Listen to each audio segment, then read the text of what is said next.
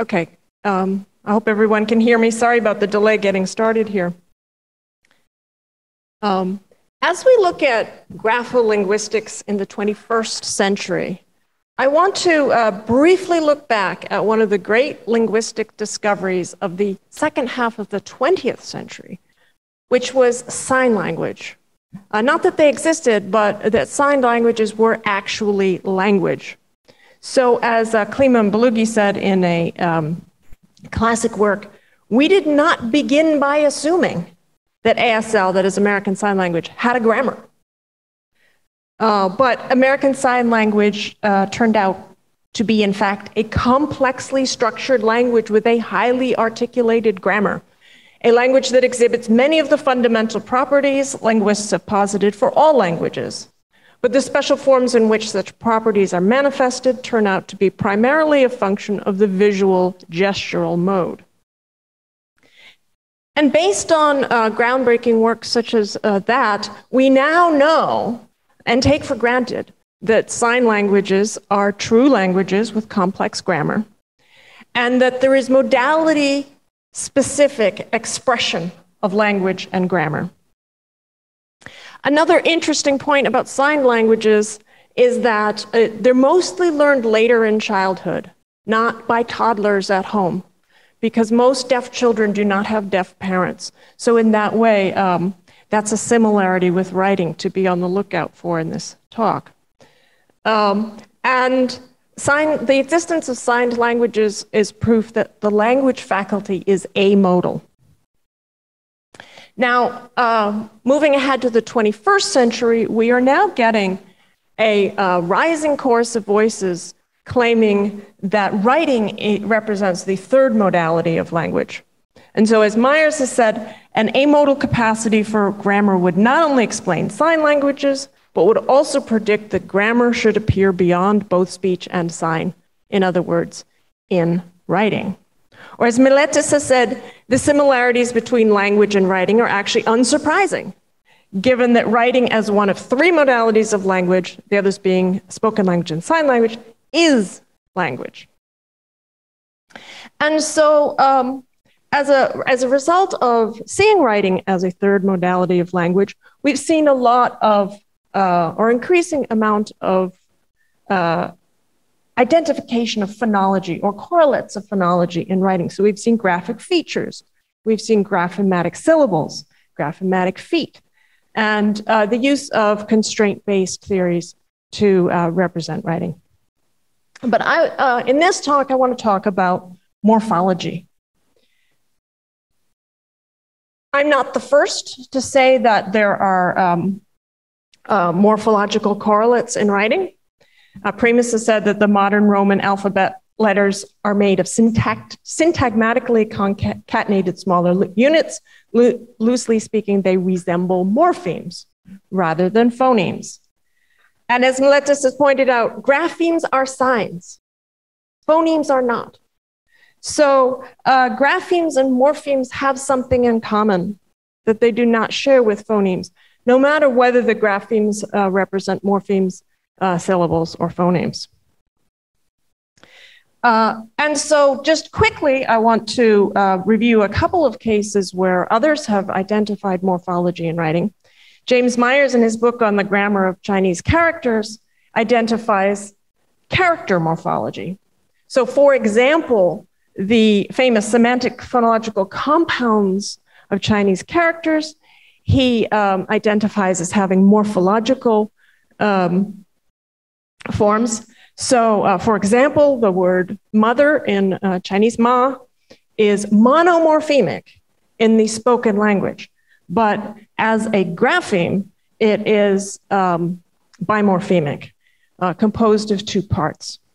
And he identifies the semantic radical as being an affix or affix-like, and on the grounds that the affixes are bound or have reduced forms, are closed class, and are semantically bleached. He also identifies compounds and reduplication in Chinese characters. Another place where morphology has at least been implicitly identified in writing is in the structure of Maya glyph blocks. Maya glyph blocks consist of a main sign, which we can call a stem, and affixes, which are traditionally known as affixes. So here's an example where the main sign is the syllable pa, and we have a postfix and a subfix. Or another example where the main sign is the syllable le, and we have a prefix and a superfix. And in these examples, we can see that the modality is influencing the morphology, because we are in 2 dimensions here, and so we are allowed more different kinds of affixes. So we have superfixes as well as prefixes, and we have subfixes and postfixes.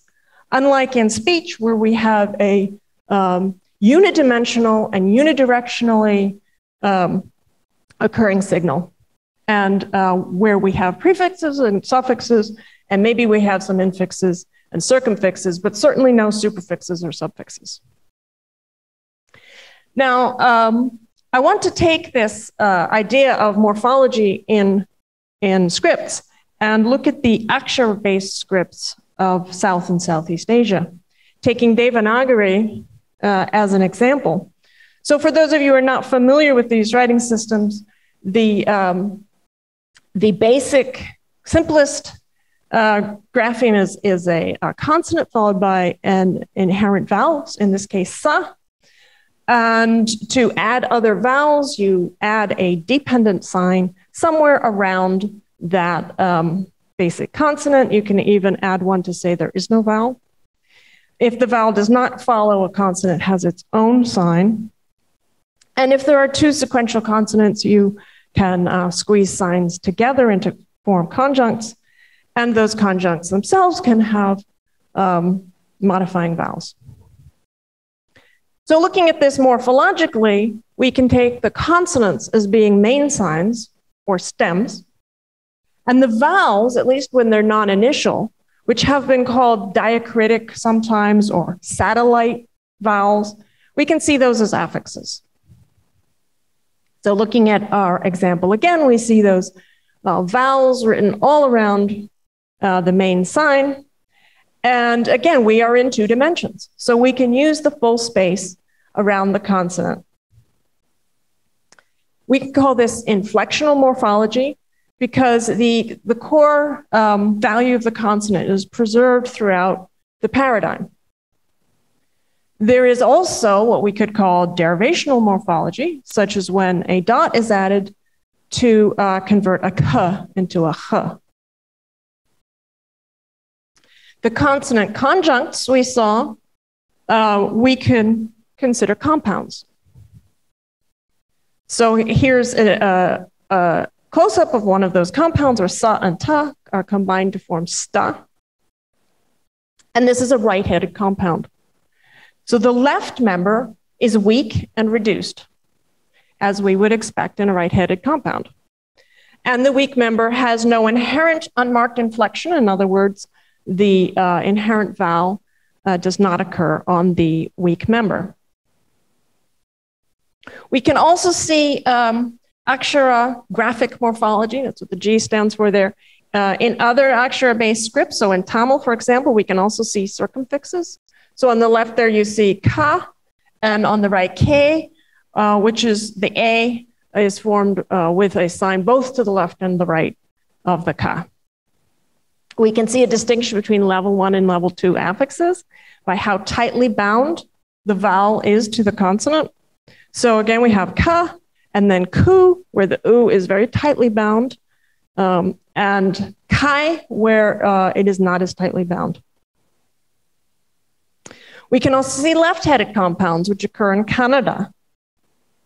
So here's an example. If you combine ta and ya, the ya becomes reduced in form and size and subscripted to get tia, and the inflection, the A, occurs on the left, the head member, which is that little tiny twirl up at the top that you may not even have noticed. Now, I started with sign language. We've so far seen analogs of spoken morphology in writing. What about sign language morphology? All sign languages relate words and lexical families like other languages, but concatenative affixation is rare in sign languages. And in fact, American Sign Language has only one affix. Instead, they have something that has been called ion morphs, which are incomplete lexical units that compose with other partially specified lexical elements to form a complete sign. So what do I mean by this? Here is a family of words in American Sign Language that all have to do with the semantic class of social groups. And in these set of words, family, class, team, and group, the movement of the hands is the same. The place of articulation of the sign is the same. The orientation of the hands is the same, but the hand configuration varies. So these words are related, but not through either inflection or derivation. And you can have multiple dimensions, and a word can be a member of multiple families. So here, for example, is mother and father, and they have the same hand configuration, movement, and orientation, but different place of articulation. Similarly, mother is a part of a family with grandmother, and there they vary in movement. And mother is part of a family with girl, where they vary in hand configuration. So a single word can belong to multiple different families. So why the modality difference? Pulling out a couple of reasons that have been proposed that are relevant here. There's a greater bandwidth of visual processing than auditory processing. But there is a relative slowness of manual articulators compared to oral articulators. So both of these mean that the articulation of morphological units simultaneously, rather than by concatenation, is preferred in a visual and manual modality. And also we have all those learners that are not learning as toddlers. And so being able to guess the meaning of something based on the family membership is very useful. So are there ion morphs in writing? Perhaps somewhat surprisingly, yes. Let's look at the family of scripts known as Canadian Aboriginal Syllabics, which were created in 1840 for the Cree and Ojibwe languages. And they have been, the original script has been adapted and modified many times into a family of scripts used for Algonquian, Athabascan, and Inuit languages in Canada. And I want to look specifically at one of these scripts, which is known as carrier syllabics. These are all tend to be called syllabics, even though they are not syllabaries. This is an Athabascan language spoken in British Columbia. And this specific version of this script was developed in 1885 and known as frog feet in the carrier language. And it was quite popular for a while, and then its use declined in the 1920s. The principles on which the system works is that the main signs are stand for CV sequences. However, the shape of the sign stands for the consonant. And the orientation of the sign, and sometimes some additions such as a little line or a dot, provide the vowel. And they combine into a single sign. There are additional dimensions of relatedness in carrier. So closing off the end of the sign turns an unaspirated consonant into an aspirated consonant, and the closing it with a bent line or a little bit of a V shape there makes it glottalized. There are also smaller signs that occur at the ends of syllables for syllable final consonants. And again, you see relationships. So this U shape stands for a nasal at the end of a consonant, a syllable, and the orientation stands for the place of articulation. So what we see here is a system where the shape of the CV sign stands for the C, and the orientation, and sometimes some other things, provide the information about the V. And in carrier syllabics, at least, there are additional relationships that we see between consonants, such as shown in the straight close and the bent close. So here we have multidimensional relationships between partially specified parameters that are simultaneously manifested. In other words, the graphic morphology of the Canadian Aboriginal syllabics are like ASL. These are graphic ion morphs. And why might we be seeing this in writing? Well, script, like sign, is visual and slowly produced. And then there is also the ease of learning part, where children learn writing later than they learn speech, similar to when they learned sign language. And carrier syllabics was considered by the community to be easier to learn than the Roman script. So to sum up, written symbols are signs, like morphemes, whether they stand for morphemes, syllables, or phonemes. Graphic morphology has previously been identified in Chinese characters and Maya glyphs, and I'm claiming now that we can also see it in the Akshara-based scripts and in Canadian Aboriginal syllabics. The modality of language influences the type of morphology it's going to have. And so we've seen that ASL, for example, has ion morphs rather than affixes. And Canadian Aboriginal syllabics also have a kind of graphic morphology that we can say is analogous to the signed ion morphs. And if we see writing as the third modality of language, then we can better understand the full range of the human language faculty and understand how modality influences the expression of grammar. Thank you.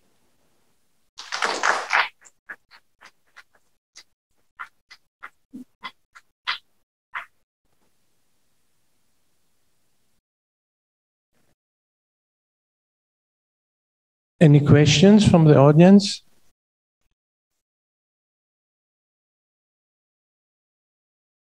Yes?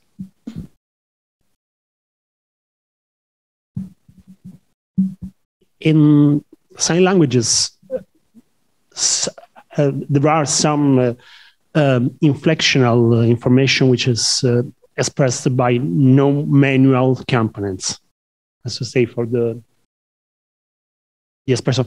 Is there something interesting in this, because they are simultaneous with the hand gestures as a signs, and the same you explained for the Aboriginal systems or for some other systems such as Maya. It's true. So there's this kind of simultaneity in a space which is not definitely linear, which is interesting according to me. That's right. And one thing I didn't include is the simultaneous use of facial gestures as well in signs, and that can be an important aspect of a sign. The particular examples I used did not have that part, but the so-called non-manual features. Right, they did not have non-manual features, but a fascinating thing then to explore would be whether there's a fundamental difference between non-manual features and manual features for this kind of morphology, and whether there's an analog to that in writing, and that's an interesting place for further work. Maybe is a quite interesting, intriguing topic to explore. Thank you. Any other question? There's some raised hands.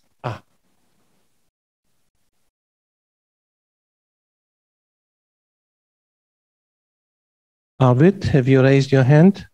Yes, I was waiting for your permission, actually. Fascinating, I have to say. I'm just wondering, Amalia, where now this might be jumping the gun, or or I might have misunderstood things completely. But I still like your clarification. I was wondering where consonant sounds that are denoted by so-called bound or secondary or diacritic or satellite forms, where do they fit into your proposal? Things like, the anuswara or the visarga in Brahmic systems, or the reduced size symbols that, I don't know if you see them in carrier, but definitely in Cree and syllabics. So on the one hand, they are, you could call them affixes, so to speak, but on the other hand, they denote consonants. So where do they fit into the overall picture? Right, that's the very good point. And as you could see, I was going through these systems very, very surface level. So one answer is there's a lot more to be done here.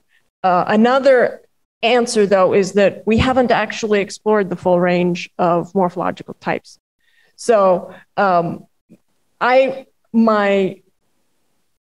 sort of gut guess is that there'd be useful way of looking at some of those as though they're clitics, because they're then lexically, the analogy is that they're lexically valid, or in other words, they're signs, they stand for something of their own in the same way, but that they are reduced forms. In spoken clitics, they're phonologically reduced. So I think we may be seeing something like that. Okay, Daniel? Hi. I just popped some words into the chat. By the way, great talk, and I really liked the So I just popped some words into the chat. Glimmer, glint, glisten. They share the gl onset. Snout, snuffle, sniff. You get things like this also in Semitic roots. Pers, pert, and so on. I wonder whether these are like ion morphs. And then also we got, things like seption, reception, conception, flation, inflation, conflation. So I'm wondering about whether we're getting an expansion of terminology, whether there could be more correspondences than a new term like ion morph suggests. That's a very good point. On the one hand, yes, the glint, glisten, glimmer kinds of things that people really haven't known what to do with, those sorts of lexical families, have been proposed as being ion morphs. And that, in a way, understanding languages that work that way more thoroughly is a good way of then coming back to the spoken languages and seeing these and, maybe this is what we're seeing there rather than concatenative morphology. But then the Semitic languages, in case of a question on this topic, I actually have another slide here. Are ion morphs different from the kind of templatic morphology we see in Semitic languages? And again, I'm taking this from Fernald de Napoli, who's the ones that proposed the ion morphs. Arguably, they are different, although they are certainly more similar than concatenative morphology, because one of the crucial things in templatic morphology is the ordering of the elements. And in ASL and in Canadian Aboriginal syllabics, the elements are not ordered. And that's potentially a crucial difference.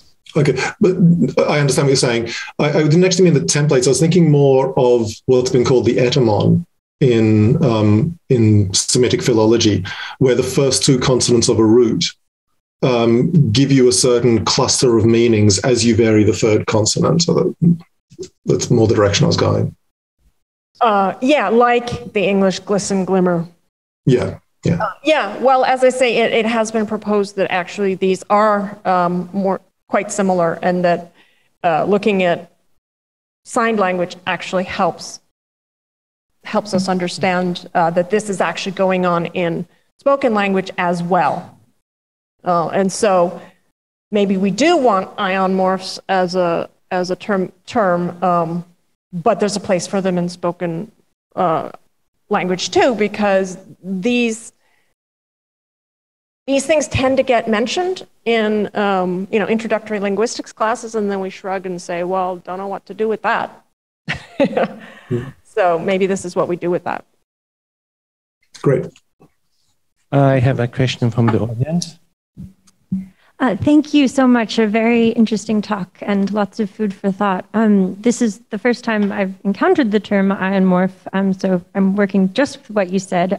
But what you said implied that it is a term that was introduced for the purposes of describing and understanding sign languages. And I feel that that's very admirable because, of course, in linguistics, one tends to take speech as the primary and uses the terminology that has been unpacked for speech to apply to these other modal languages. And I wonder if, this is more of a conceptual question, it's not meant as a critique, but if there's a danger of simply applying that same term to writing and making the primary vehicle of language sign language instead of speech, but still positioning writing as secondary.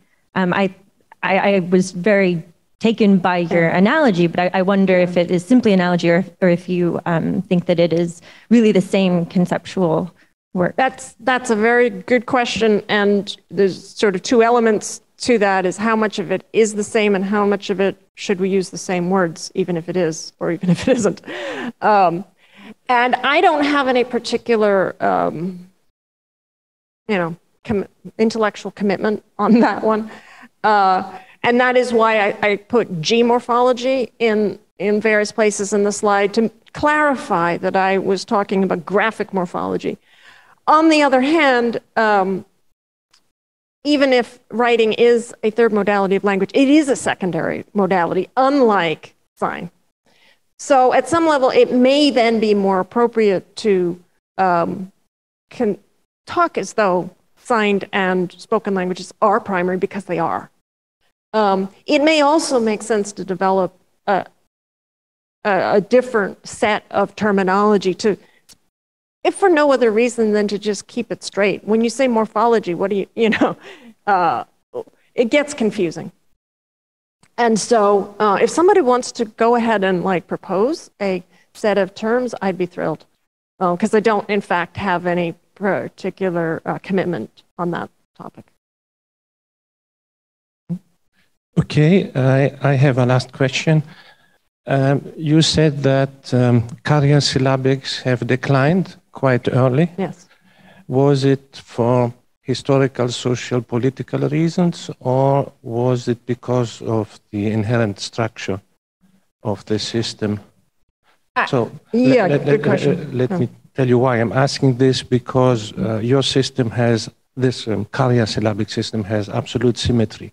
So you rotate signs in all directions. And I'm wondering about the cognitive charge of reading, because in typography, when we have symmetric characters, then we tend to break the symmetry by all means. So has this something to do with the cognitive charge? That's a very, very interesting question. And you wonder a bit if this writing system had more development, more buy-in, more tradition of use, whether it would have developed asymmetries. To the best of my knowledge, and I'm not an expert on this, but to the best of my knowledge, the use declined for social reasons. People being schooled in English, and so then they become familiar with the Roman alphabet, and so there's now a Roman system, which is what the examples were transliterated into. And so people learn another system because it's more useful in the larger world. So as far as I know, that's the main reason. But as I mentioned, it was considered very easy to learn, and there is still an interest in resurrecting its use. But of course, it's got an uphill battle because, children have to learn English in school. Okay, thank you very much. Thank you very much, Amalia. So let us